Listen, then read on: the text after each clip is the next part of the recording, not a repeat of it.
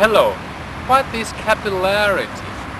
We have this expression that is holding the dictionary for 500 years or even more, but the idea of capillarity comes from the tube theory.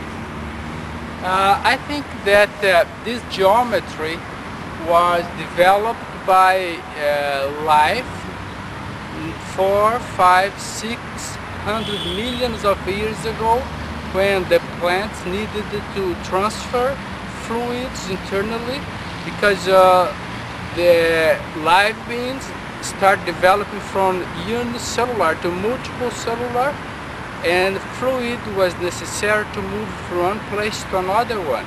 Since then, live beings has been working on the fluid conduction, and what I'm going to tell you today is that this tube theory, I have some different proposition when we are moving fluid by adhesion cohesion, like we have in a paper.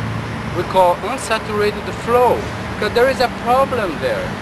The problem is that the tube is a very specific geometry.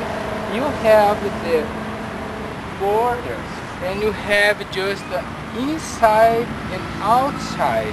Anything that goes in cannot live in the other side, and this is not so good for porosity. I'm going to show you in my patent that I have a proposition to help to produce an advanced porosity that go far beyond the tube theory. I'm going to show you that if I enter this side and go to the other one, I will not live unless to the other side. Okay, let's see if I can do this. Okay, like the fluid.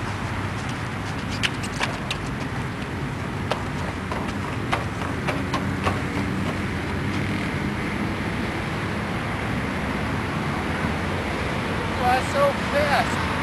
So tube has been used for transfer of fluids for 2, 3, 5,000 years, and now we have a new conception that's going to help to develop advanced porosity for fluid transmission and solve this problem, because fluid cannot leave the walls of the tube, and plants, they develop a structure, a sort of perforation in the walls that allow fluid to leave any place.